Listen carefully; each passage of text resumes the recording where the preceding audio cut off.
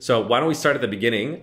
Since you are an investor, I'd love for you to share why you decided to invest in Maximus. I mean, first and foremost, I invested because of you. So I think Cam, I've known you for a long time, and I think one thing that I've realized especially as I've done more and more investing, is that there's literally infinite capital in the world. And I think you see that now with valuations, crypto assets, everything kind of mooning, and then the government's printing out free dollars. So there's capital is there. I think there's actually a lot of great ideas to solve. I mean, clearly there's a lot of problems with our society and our world. So I think what the limiting reagent is are actual entrepreneurs, founders with high integrity, fearlessness, boldness, and just seeing your academic background, your clinical training, and then that focus and that boldness in terms of like speaking towards masculinity in a way that's unabashed, bold, I think was amazing and awesome. So I think first and foremost, I think backing the jockey, it was one of the key reasons here. And then two, I think the problem that we're solving with Maximus is incredibly important. I think,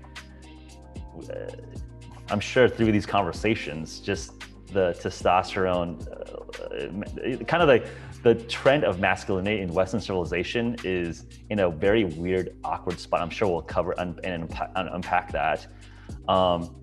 And having a community, having a telemedicine platform, really addressing and speaking towards those needs seems to be more important than ever. So I think from a founding perspective and the problem set as is, probably one of the top 5 problems that we as a culture really need to solve. Thank you very much. Well, first of all, I always appreciate the vote of confidence, and now I feel obligated to fulfill that. But it's funny. I remember I've actually been on your podcast twice, and I very much appreciate having me as a guest. But the last time I went on, we actually at the very, very end of it, we were mostly talking about dopamine fasting, but I did start to talk about sort of the masculinity stuff and some of the theses that I was beginning to form. And funnily, we took a little clip of that, threw it on TikTok, and that's by far the most viral clip that actually that talks about there's no such thing as toxic masculinity versus toxic behaviors. So yeah, it's kind of interesting to see that sort of resonate in the public as well.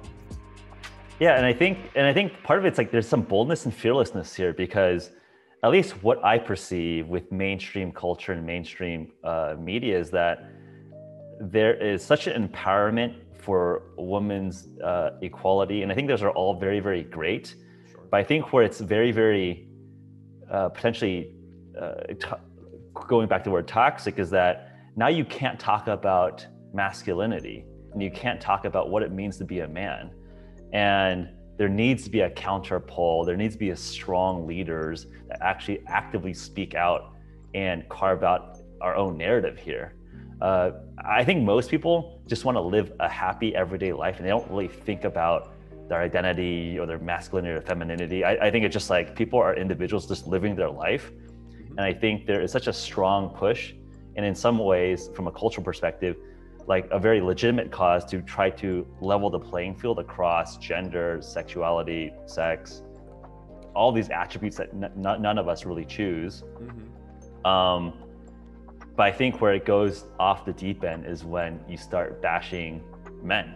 And I think we all know what we're talking about here, where it's like, oh, all men are evil, all men are bastards. It's like, I don't know who you are. I didn't do anything to you. Sure, right. Yeah. I mean, certainly we all want a more equal playing field, but yeah, I think sometimes people take that a little bit to the extreme and tilt, quite frankly, the playing field in an unfavorable way. I think the unfortunate thing is, in sort of today's cancel culture, it's very easy to sort of get painted with what I'll call the ist brush. You're either, sexist or racist or misogynist or transphobic or whatever ist. And those are such powerful labels that obviously will, get you, quite frankly, fired or ostracized in modern society, that we become paranoid, that you cannot speak out against any, or speak for, quite frankly, anything that may even remotely move you in that direction. Because the moment someone paints that brush, it's almost like, I call it sort of modern McCarthyism, right?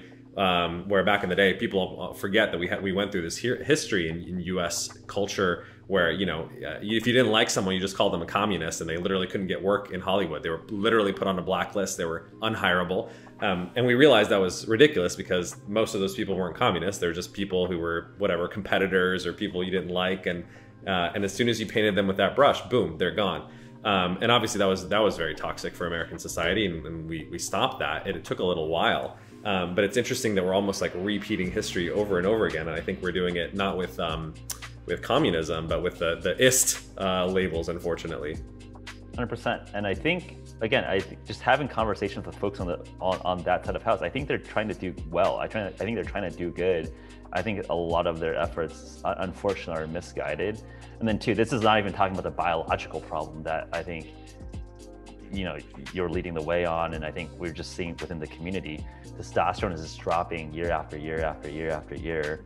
And you know, our average grandfather was just like, had much more testosterone or male sex hormone than us. And just like, no one's really talking about it or even thinks there's even a problem. I think some would even say, oh, that's actually a good thing. We need less testosterone in the world. And it's like, let's hold on and let's break that down from just like a physiological, biological perspective, let alone the social cultural implications. Right.